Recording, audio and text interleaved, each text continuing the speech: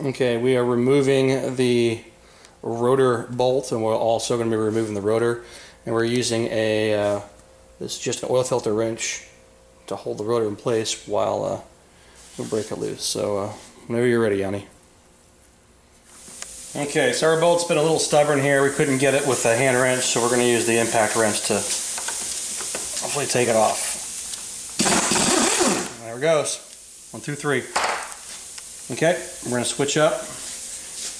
We're going to use our puller tool to pull the rotor off. Anytime you use a puller tool, always oil it up, oil the threads. Okay, so we have our rotor tool installed here.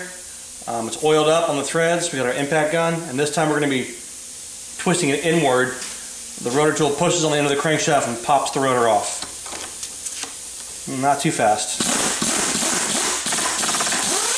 There we go.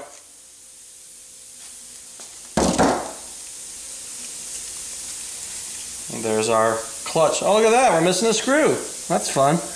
Wonder if we'll find it in the bottom of the engine later. Be a treasure to find. Okay, we got our rotor off, which is the same thing you do if we were to just do electric starter bypass. Yanni's going to go ahead and tap this Woodruff key out.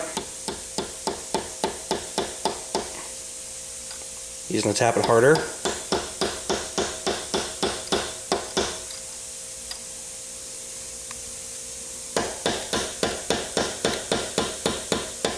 Keep going. Keep going. There it goes. Ah, key.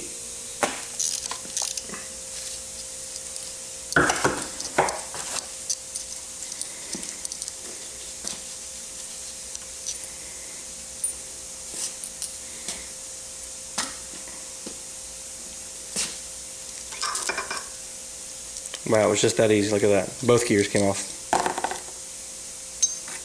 Starter gear. Yep, that's it. Last part is to remove the electric starter.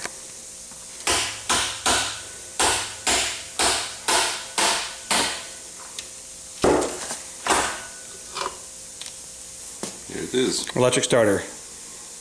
We will never use that again. Yeah, off our screws.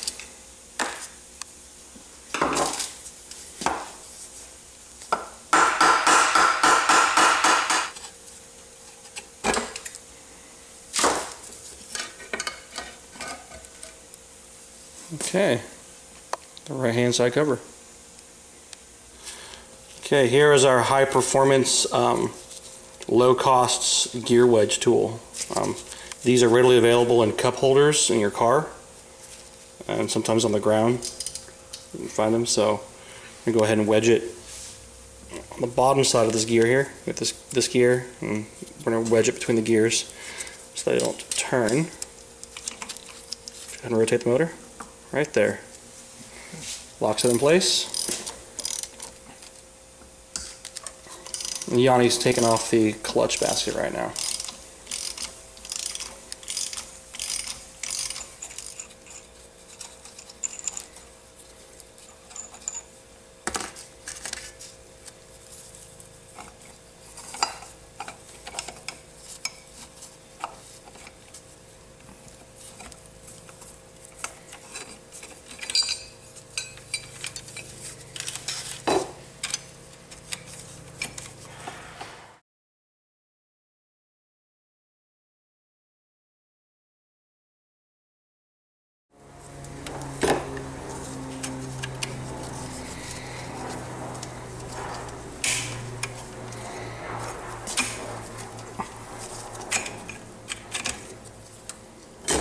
This last disc, or last friction plate here, not friction plate, but friction ring is a little bit different from the other ones. Flip it over, Yanni. See how the back has kind of a taper on it? It's machined. It's a bit thicker. It's the one that goes in the very back of the clutch basket, so it's a little bit different from the other ones. Okay, our next step is to remove the rotor here.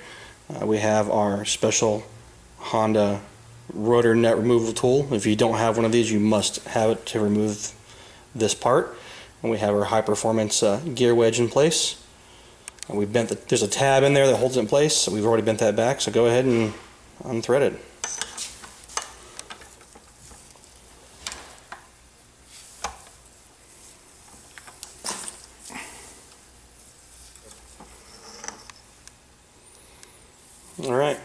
there's our nut. Okay, the rotor can come off now. Just wiggle it off. That's it. It's got the lock washer inside there.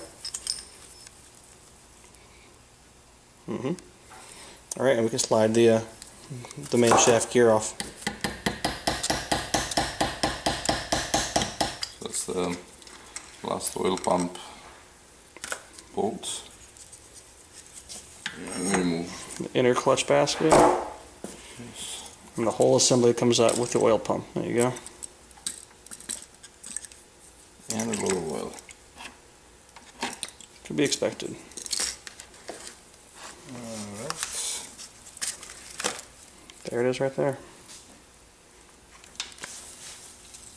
Okay, so we got the engine flipped over on its side off the stands. Yanni's removing the last of the crankcase bolts. We have the ones with the 10mm heads, and we're keeping tabs of where they go because they're all different lengths.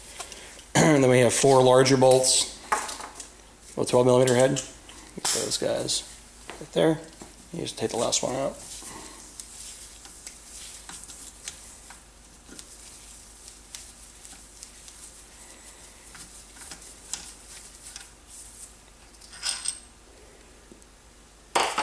Okay, Yanni, can you explain what we did here? Yeah, so in order not to mess up the order and the lengths of the screws, we made a diagram, approximate position of each screw, and then we put the screw here to know when we put this back together, just pull out the screw and put it in the respective place. As you can see, this is the bottom of the engine, and this up here is the back of the engine, which we bent so it matches perfectly, matches the engine perfectly. And this is the drain plug for reference. So it's not perfect, but it works.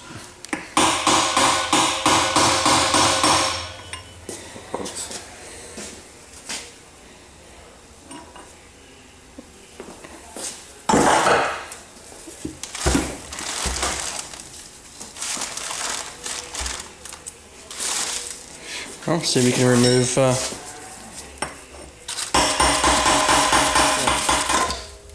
Alright, so the crankcase is opened in two. Took a lot of tapping, and everything looks good. Pulling the gears out, transmission gears.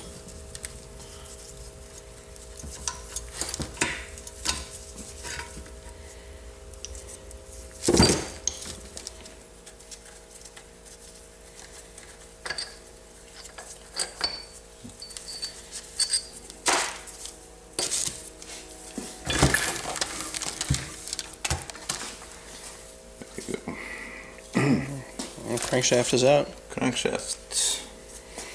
Okay, the motor is pretty much disassembled. We have to still remove the shift forks and a couple more pieces in the crankcase, but here's our spread. Now, next job will be to clean everything up. And if you haven't noticed, we've been putting everything in Ziploc baggies and labeling it just so we can help keep things in order.